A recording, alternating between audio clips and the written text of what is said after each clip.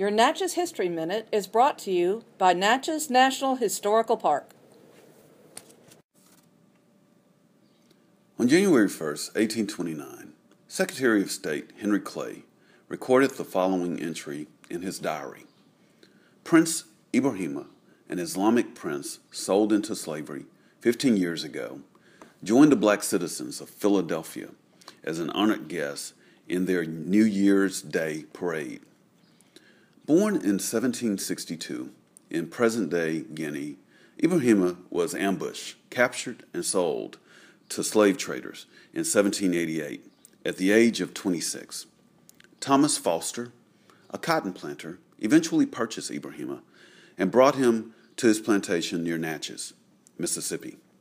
Eventually, the prince became a highly valued overseer on Foster's field plantation, and there he married a slave named Isabel, with whom he fathered 9 children. Many individuals, including the Sultan of Morocco, appealed to President John Quincy Adams to free the prince so that he could return to Africa.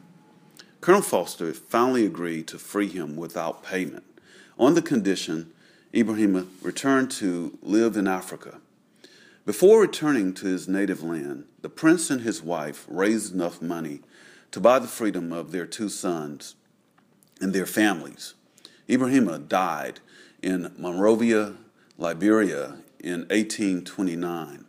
Today, descendants of the prince among slaves are found in Mississippi and across the South, as well as the country of Liberia.